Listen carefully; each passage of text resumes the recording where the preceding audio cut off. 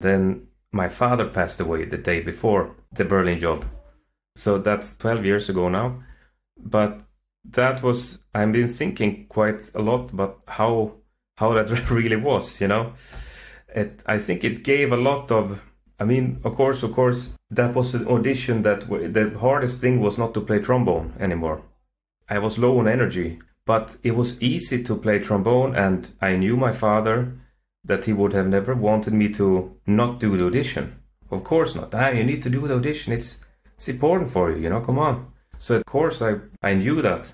It was just to do the audition, and I really wanted also to do it. So, and then it took away so much of unnecessary nervous, you know. Absolutely. and that was, in some ways, I think that was the best audition in my life, in a way, because I learned also that it was just a lot of spiritual energy there for me.